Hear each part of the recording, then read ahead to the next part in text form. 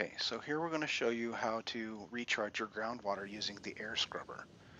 So you'll need an air scrubber on top of your mega tower, and I'm also using two ground scrubbers in order to remove ground pollution, which the air scrubber contributes to the ground as it turns air pollution into rain.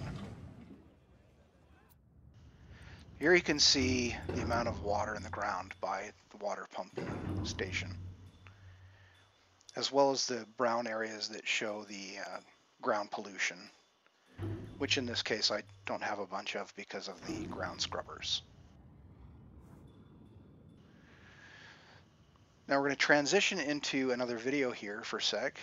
It'll show the air scrubber at maximum capacity and creating the rain cloud, which will rain down downwind from the mega tower, thus recharging the groundwater. There you see a brown spot just appeared in the ground by the water pump, which is recharging the groundwater. Of course, it does contribute to pollution. So in this next video here, once again, we're watching the air scrubber reach maximum capacity.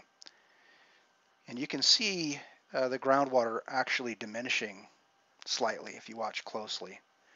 So now it's making the rain cloud.